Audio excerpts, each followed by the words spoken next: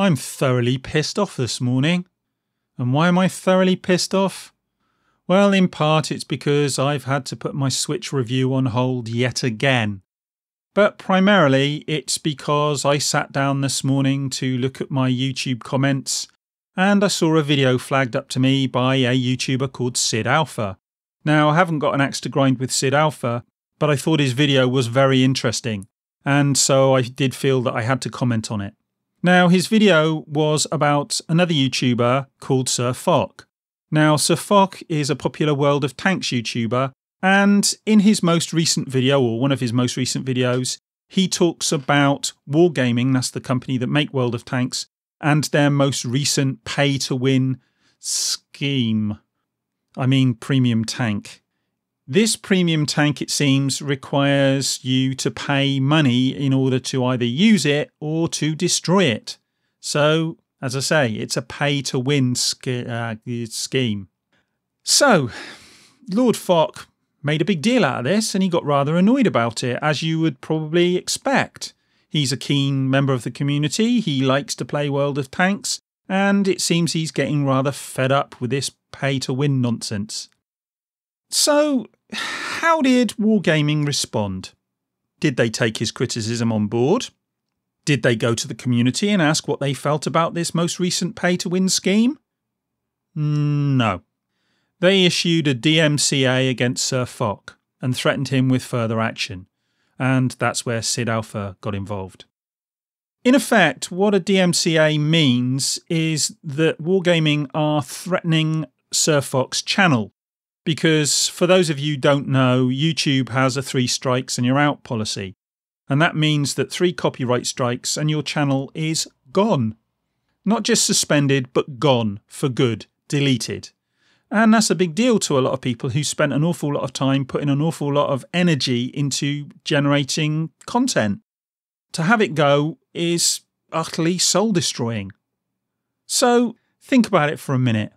Being critical of this multi-million-dollar behemoth of a company hurts their feelings so much. Sorry, did I say feelings? I meant to say profit. It hurts their profit so much that they're prepared to take a shit all over a guy who's actually a big fan of the game and one who has probably done his fair share to help promote the game through his videos. That's sensible, isn't it? Now, to be fair to Wargaming, they're not the only company that's engaged in this sort of anti-consumer, anti-free speech bullshit. I'm looking at you, Nintendo, and you, Konami.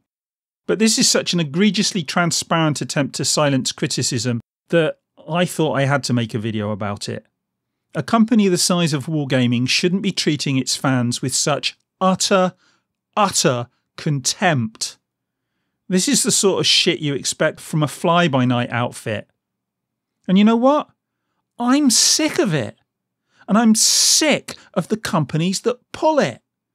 And you should be too. Because all the while we sit still and accept this crap, they'll keep doing it.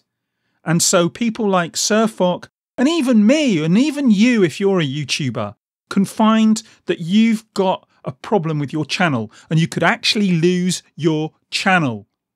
And for what? Because you've made some criticism and hurt their feelings. So here's what I'm suggesting. Go to SirFoch's channel and I'll put a link in the description and subscribe to his channel and then leave a little comment and let him know that you support him. Then go to Sid Alpha. Tell him that you have seen what he said about SirFoch and say that you support him in his attempts to support SirFoch. Then go and let Wargaming know how you feel. Be polite about it. Don't start threatening them or anything stupid like that.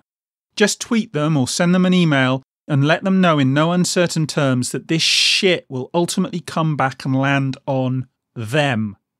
And then tell your family, tell your friends about this anti-consumer crap and ask them to do the same. The more we bend over for this kind of shit, the more these companies will continue to do it. We need to let them know that we will not put up with it.